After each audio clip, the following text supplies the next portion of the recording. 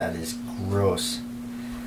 Spider. Oh, hey, BATJAC J.W. Saturday morning. Thanks for tuning in, and it's a brand new year, isn't it? So, yeah, since we last talked in the JW's radio, we were talking about the looking back at 2016. I did a little bit of that. Also, you saw the video of just kind of a quick little video of my friend and myself just kind of talking about some stuff and looking back, and he has helped out with the channel here and there. Definitely, he's been involved. Some of you that go kind of far back with me or may just popped up and seen the video or something, he's been in the videos here and there. In fact, he was actually on one of these JW's radios, one of the early episodes. But before we get to yakking too much, we gotta have some coffee, right? That is good. And this is actually a cup from one of the viewers, and I appreciate it. It's got a picture of me on there and BATJAC J.W. and everything on there, so really cool. Thanks for sending this. I use it every day. Alright, I got my Rough Rider work fold out here. Figured we'd talk about that. You guys remember when I did the video on having this thing? I've been using it a lot. Alright, so let's get to some shout outs here. Alright, and we have the Gun Enthusiast. He's been doing some videos on his Ranger, his puppy there that he's got, and doing a really good job of, like, I like the fact that he did choose to vlog about that, because it's really kind of neat to see the growth of an animal like that, like his fine dogs that he's got. Varen K, and we have 904 Outdoors. They wished us a Merry Christmas, and to all of you, right? Hope you had a good one, and hopefully you didn't eat party hardy too much on New Year's Eve. Alright, Glock 17, Mr. Holster, and Joe P, Lion Quest Fitness, Arizona Ghost Riders. If you definitely are into the cowboy stuff, history and all that, check him out. Also, Lion Quest Fitness has been doing some pretty good stuff. It's nice to see that his channel is coming along really great. We all know Mr. Holster, right? PR veteran, and Russ Elder. Prepping for Zombies. Prepping for Zombies is actually a channel that has been subscribed to me, and I've been subscribed to him since I began YouTube, really.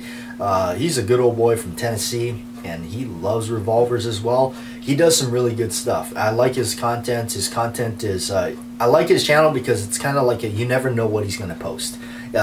He's just kind of like, wow, you know, it's like, you never know what he's going to do. He may be going out and battling zombies. You never know. So, really good guy, really good channel. Edward Petty, Bob Hartman, and I Carry One. I Carry One is another great channel. He's always got good content coming out. Really informative stuff as well. Gunfighter 45 ACP. Yeah, my favorite caliber. Panama Brad, Ed USAF. Ed is always a good man. He's supporting my channel for a long time. 454 Packer, Scott F, Orange Pitbull, Wheelgun Fanboy. You like that guy already. Chris Baker, and EB Saint. All right, so that's man, the list is getting longer, isn't it? I'd like to take this moment and thank Lion Quest Fitness for something. Lion Quest Fitness informed me of, if you guys remember, there was a moment there about a month ago. It was in November during Thanksgiving of all times. Well, yeah, thanks, guy. This culprit had abducted some of my videos and reposted them onto his fraudulent channel, and I don't know, trying to impersonate my channel or whatever. I think you all know who the real BATJAC J.W. is. We don't need to get into that. But he's Mr. whatever. His name changes quite often.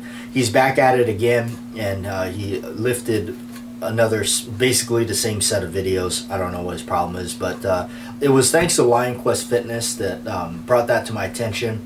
I brought it to YouTube's attention. Hey, big round of applause for YouTube. Took him down within the first day. really cool to see that kind of support. And really what this whole, it's almost like I really, it's just, it doesn't really bother me as much as it did the first time, because the first time was really a shocker. It was like, wow, what, I didn't quite understand it. But as I dove more into it, you know, it happens a lot on YouTube. It's almost like a backhanded compliment. It's like, man, somebody really thinks that my content is worth trying to, you know, rip off and reproduce. It's okay, cool. But really what was awesome about this whole thing was you guys. The amount of just support that I got from you guys when I posted that video early in November, or late November, I'm sorry, late November, and I talked about it, man. You guys were just like, the BATJAC J.W posse mounted up and went after them, and just, yeah, that was cool. That was really cool to see, excuse me, that kind of support for my channel and for me. So I thank you. And, you know, guys like Lion Quest Fitness, you know, looking out for me and sending me a message saying, hey, you know, this guy's doing this. And that's really neat to see that if somebody does this to my stuff, and I guess I'm gotten around YouTube quite a bit, that I have enough followers here that are able to spot it and go, hey, that's not yours, and report back to me. And that's really neat to see that. That's so I thank each and every one of you. That's really cool. And Lion Quest Fitness, thank you, man. That's really awesome of you to have done that for me. So, all right, enough of that. Who cares? We for Christmas morning unboxed the Colt 1911. It's one of my favorites. I think there was a lot of, I think some people thought that maybe I got that for Christmas. I actually had that for a long time. In fact, that was the very first shooting video I ever did on this channel. We unboxed it on video and kind of paid homage to, of course, Hickok 45, because he was the reason I did that. I did a couple of Hickok 45 kind of routine bits with that gun, was because if it wasn't for old Hickok 45, I would never have known that gun existed.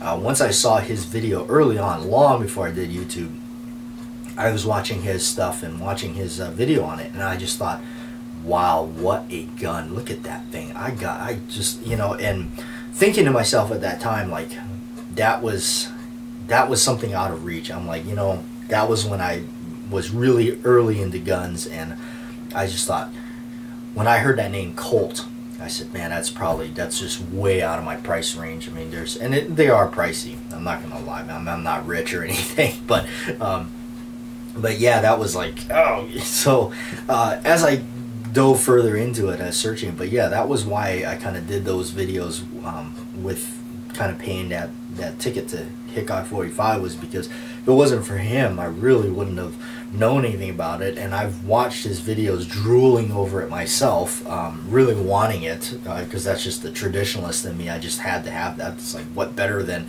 a reproduction World War I 1911 that you can fire today? Well, I mean, you can still fire the old one. I have done that, by the way. You remember that video? Have you seen that video? But yeah, that was, yeah, the story goes, I did a story of a gun on that video, on that gun video. I looked for that gun for like 3 years, no joke. I called Colt directly to their company so many times. I'm sure they got tired of hearing it from me, and I finally got a straight answer from one of them, and they told me something like it was one of like 4,000 of them or something. They didn't make very many, and it was I was really late to the game, because by the time I was looking for it, that gun was already released for some years. I think it came out in 2009. Now, it gets confusing because it gets crossed between that other one that they produced called the anniversary gun. I call it the happy birthday gun. I've said that before in video. I think it's called the Tier 3. There's 3 editions. There two are like gold plated and everything, which I don't really have much interest in those, because I like to be able to take it out and shoot it, which we have something here that'll talk about that. The Tier 3 is like similar to it. it's basically the same gun, but what has changed is the markings on it. The markings have a different roll marks on the slide. The frame still says the United States property or property U.S. Army, something like that. But they changed the markings on the slide. Now the one that I have is the exact markings from the war, from the United States government, where they marked them for the military, and that is what I wanted. That's what, you know, so that's what the difference is between the Tier 3 anniversary gun and that gun that you saw there on Christmas. So 3 years into looking for it, I was wandering into a friend of mine's shop. Unfortunately, he's no longer around, but I was kind of wandering in there, checking it out. I always used to pop my head in there just to check out what the boys are doing, right? Yeah, I was looking at a Springfield Armory loaded stainless steel, which that's like still on my list. I mean, I think I liked it best when I carry one. I call him Daddy. I carry one, said it the best. He said, 1911s are like crack. It's an addiction. You just got to keep buying them. And he is so right. And I remember when I first bought my very first 1911, which I no longer have. In fact, my friend that you saw in that video, Cody, he's the one that actually has it now. I sold it to him. But I remember being told, it ain't going to be your last one. I mark my words, and boy was that true. I tell you, I've owned a lot of them, and I've sold some of them. I've sold a few of them here and there, and I just learned that I don't want to sell anymore. I just learned I don't want to sell any more of them. I want to keep them, and I want to continue collecting. So there's still going to be more to buy in the future. What are we talking about here? Anyways, I was in my friend's shop, and I was horsing around with the looking at this Springfield Armory 1911. And now, mind you, they had no idea that I was really looking for this gun.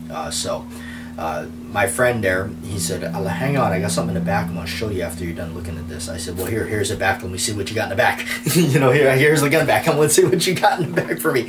So he went back, and he got this just giant, it was like, no joke, it's just like big cardboard box. And I was like, oh, okay. So he opened that up, pulled out this white box, and slid out the infamous, like the iconic, eye-catching blue box with the big gold label of the Rampant Pony. This is Colt Manufacturing Company. My jaw dropped. My heart was racing. And he just turned the box to me. He says, I'll let you open this. There was so much going through my head. I did not know what to expect when I opened this up. For a moment there, a split second, I said, this can't be the 1911. This can't be it. There's no way. Opened the box, and the first thing I saw was that chipboard reproduction military box, and I just about fainted. Opened it up, saw the gun, just about had a heart attack. And I don't think I didn't put it down. I had it in my hands, and I just couldn't put it back in the box and hand it back to him. Now, my other friend that owns the place, he was talking with a customer, and my friend that was showing this to me, I said to him, I gotta have this thing. And he says, well, you gotta talk to the man. So I'm like, all right. So as soon as my buddy was done with the customer, I walked over to him, and he said, oh, he goes, I see you're already seeing it. And I said, yes. He goes, yeah. And his words were, I was actually gonna put that in my collection. That's a really nice 1911. And he's not, mind you, this is not a 1911 guy. He likes them, he appreciates them, but he's not like a complete fanatic. So I said, I have to have this gun. I'm not leaving your shop without this gun. I have to have this. And he mentioned to me, the prices on these things on the auction were going sky up there. I said, yes, I know. And he said, he goes, as a friend, I can't charge you those high prices. So let me look into it, and I'll figure out what I can do for you. So I put really hard for me to put it back in a box and give it back to him and leave that shop. But he called me back, and he says, you know what, give me $900 for it, and it's yours. I came up with that money in a week and a half, and I just paid him, and I just got it. And really cool, because he basically was able to make my dream gun happen, because I really was like itching hard for that gun. So that's the story. To rehash it a little bit, that's the story of that gun. So, all right. So you saw the revolver close-up video. We looking at all those Smith & Wesson revolvers, drooling over that stuff. Like I'm a big fan of Dirty Harry. Dirty Harry was really, aside from the pre-Model 10 snubby 6-shot K-frame, that's another story of a gun episode. Don't worry, I won't bore you with that. You can go back and watch the video if you would like to. Maybe a lot of you saw it already, or in the past. But Dirty Harry was the other one that really got me, and I believe that was the second Smith I bought, you know. Looking back, I think it was. Because the first one was the Model 10-5. And I think that after that I searched out for the Model 29. And it's a big gun. It's a hefty gun. It's a handful. It's something that you would almost go, why would you, you know, but for me it was Dirty Harry. I didn't care. That was part of the fun, was this massive revolver. So when I first got it, it was, you know, absolutely just fell in love with it. Wanted to take it home so bad, but in this state right now, we have to do the permit process, and it takes like a couple weeks. And believe me, it's like when you want something that bad, it's the longest 2 weeks in your life. But it also makes for another thing. It's like Christmas. It's like waiting for Christmas. So every time you buy a gun, it's like waiting for Christmas. So it does suck. It's almost bittersweet, I guess. I don't know. I don't know how you would explain it. But if you're an addiction, a gun enthusiast, it makes you it just drags you over. It's like torture. But the cool thing is, as I started to own that gun, I realized what an awesome gun it is. I enjoy shooting 44 specials a lot. Because the gun is made for a Magnum, you know, that big, hard-hitting Magnum, loading up 44 Special and playing with power factors is really awesome. As a hand loader, it's just so much fun. I can't tell you how much fun. I never had that much fun playing with hand loading ever than messing with hand loads in the 44 Special. It's one of my favorite things to do. Because the gun is, you know, because it's, like I said, it's got that Magnum build to it. You can crank up those 44 Specials, you know, if you want a stout, you know, shot, you can put a little bit more powder in there and play around with it. And that's the neat part about that. Now, if I used to have a 44 Special snubby made by Taurus. I sold that. That I had to be careful with, because I didn't want to put a hot 44 Special into that gun. So I wanted to separate those and keep those hot ones for the Magnum, 44 Magnums, because if I wanted to go shoot some stout loads, I could. So anyhow, I since then got rid of that Taurus. Another one, man, I tell you, you know what, if you guys are into guns, you're collecting guns, don't sell them. I tell you, I was always against selling them, and every single one I sold, I wish I hadn't. I really do. I wish I hadn't sold it, but that's just the way it goes. Anyway, the Model 29 is such a well-balanced gun. I just love the thing to death. I also made me buy 3 different ones. So I got the 6-inch barrel, the 8, and the 3. Okay, so, but all this talk about Dirty Harry, it kind of brings us to this, and I bet you're thinking, what is it? Is it a gun that's going to make my day with 44 Magnum? It's actually the gun that his enemies use, and the gun in question is this beautiful Colt Python. In Magnum Force, the motorcycle cops that are going out after him, here, there you go, black on black doesn't show up really well. But the motorcycle cops that are going after old Dirty Harry, this is what they got, a 4-inch configuration Colt Python, which is what made me want this gun. Other than that, I really wouldn't have probably seeked one out other than the movie. That's just me. I'm just a movie fanatic of these old movies. So now I shoot this gun.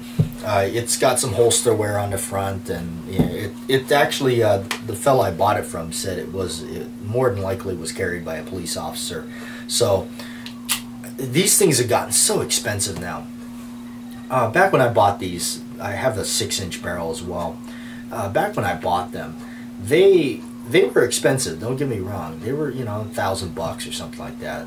Don't get me wrong. It's not cheap, but the prices now, it's just too. I can't believe. I know I'm gonna say this, and I know it's like, it's almost sacrilegious to say it, but it's $3,000. The gun's not worth it. I know. Oh, did BATJAC J.W just say that? I don't think it's worth it. I really don't. For me, if anybody's paying $3 grand or $5 grand for a pistol, I mean, I'm not gonna dismiss it and say no way in, you know, the world am I gonna buy that. Show me, you know. But my biggest thing is I don't want to pay because somebody sat there and hand filed and shaped the gun by hand. In the end, does it shoot any better than one that costs $3,000 less? That's my question. You know, does it? You know, when I'm coming down to that, it's like a 1911. You know, you can spend, you know, $1,000 and get a pretty darn decent 1911. You know, $1,200, $1,300, and you can get a really good 1911. Now, you know, when you look at that and you go to a $5,000 1911, does it shoot that much better, or are you just paying because somebody sat there and filed the everything? Which is, I understand that. I understand paying for somebody's time to do that, but does it make it shoot that much better? Does it make it look that much cooler? That's my question. Not to make this section right there turn into another 1911 gun prices video, but yeah, same goes with this. It's a cool collectible gun. If you're into collecting revolvers, you know, it's almost like you gotta have one. But with today's prices, I don't know, it's just a little up there. You gotta be devoted. This has gotta be something. I mean, if you got a whole bunch of money, then what the heck? It doesn't matter. But I don't. So until then, I'll hang on to the ones I got. And the only reason I'm really, as a gun enthusiast, as a collector, you just gotta have one. But yeah, for the prices now, I couldn't afford to sell this and then buy another one. I really just couldn't. So that's why I'm gonna keep it. It led me to buying this, which I've if you guys seen the videos called Magnum Force, I did 2 videos like that. This has popped up in those videos, and yeah, this is the holster I bought. It's getting older these days, I tell you. It's definitely old and almost falling apart. It's got some cracks and stuff in it, but I bought this off of Gunbroker and just had to have it. It's the old classic basket weave, and it was made for a Python. It actually does. It's a Safariland H89 GP100 or Python. So I guess it holds both of those. And yeah, bought it for Magnum Force, and it's cool because it has the loops right here for the singles, you know, bullets. I think it holds like 12 of them. That always sat with me even back as a kid. I remember at a very young age going to the airport and seeing a police officer, a security guard or something. He had his bullets all lined up. I just thought that was the coolest thing. So I always liked that. And, you know, that's the cowboy in me too. But I bought this as an add-on. This is from HKS, basket weave, double pouch for the speed loaders. And so if you check out the Magnum Force video, I actually recreated the scene from Magnum Force where Davis, the guy, he's at the gun range. He puts the shells in his gun and shoots the target and everything. So my friend and I, we did that, horsing around, playing around. It's like one of my favorite scenes. And so yeah, that's Magnum Force. You can search that on the channel, Magnum Force, and there's 2 videos that'll pop up with that. If you like that stuff like that. But yeah, that's Dirty Harry, and that's why I have the old 4-inch barreled Colt Python, and it does shoot like a dream. I remember the first time I ever shot a Python, it was a 6-inch barrel. We were shooting it, we were out at my friend's range, and man, we were shooting at that gun at like 60 yards out there, bowling pins, and knocking them over. And we were shooting in, I just couldn't believe the accuracy, the balance of the gun. It was unbelievable. And that was the first time I ever shot a python. So when I got this one, I bought it with the intention to shoot it. Because it had some holster wear on it. It obviously had been shot, so I bought it with the intention of shooting it. It's great. It's my range, if you could say that, it's my range Colt Python. All right, onto a knife, the Rough Rider Work Fold. Bought this off of Amazon for like, I don't know, really cheap. I forget. It was like well under 20 bucks. I think it was like $10 or something like that. It could have been that cheap. Free shipping, I think. And this is a great knife. Been using it a lot. Chopped a lot of stuff with it. Cut a lot of stuff with it. It's still holding up. The blade's still good. I've been using the sharpener that I won from a giveaway from Gun Enthusiasts on it, and still going strong. It's a great little knife. I've always liked the aged ivory look, so it's that yellow look, really cool. Of course, kind of reminds me of John Wayne's 6 gun. So, anyhow, gonna close it out. Thanks for hanging out on JW's Radio. Kind of rambling on, talking a little stories here for the brand new year, and looking forward to more stuff. And yeah, July 4th of this year will make 3 years on YouTube. Can you believe that? 3 years for me. Doesn't seem that long. But, oh man, I haven't been drinking my coffee. Still warm. I'll catch you guys on another episode. Thanks for watching. Thanks for backing up this channel and supporting it and reporting any fraudulent things that have been happening